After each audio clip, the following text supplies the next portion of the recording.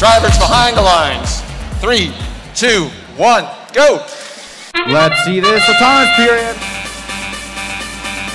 Taxiing off the runway gets a robot 2 points. Or sorry, off the tarmac. The zones marked with tape in the center of the field, those are the tarmacs. The robot can get 2 points by driving off of it.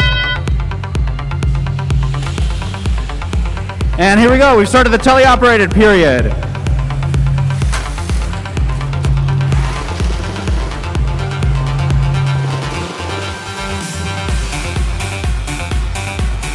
Lots of blue robots over here shooting up high. Let's see what Red Alliance is going to do. Multiple cargo in from Red Alliance.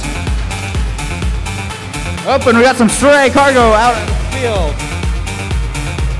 Coming for me.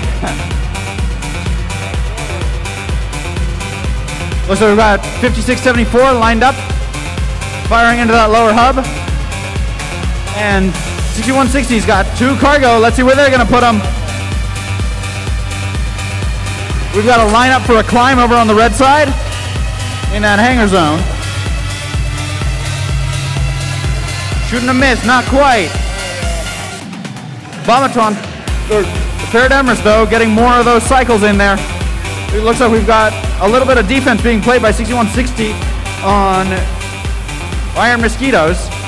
Oh, and a little bit of collision over on the side. Got a robot hanging on that mid-rung. Oh, let's see if they can get back up. And we've got a lineup. Paradermis looks like they might be going for that mid-rung as well on the blue side. 5653. Oh, bounces right back out. And we've got a blue robot on the mid-rung. Looks like they got, and up on the high rung. Red's looking to answer. Red Alliance got 2 robots. We've got 30 seconds left of this match. That's a traversal from Blue Alliance. Paradermis all the way up top. Looks like we've got Infinity's End up on that high rung. Backwood Bots looks to be joining them. Let's see if we've got 3 robots in the air.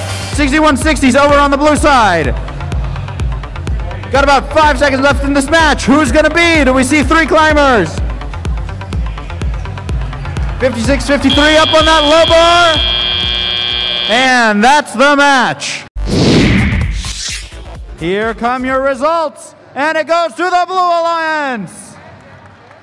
Blue Alliance takes that win with 42 points, Red with 29 points. However, due to all those awesome climbs we saw, both alliances are going to pick up an extra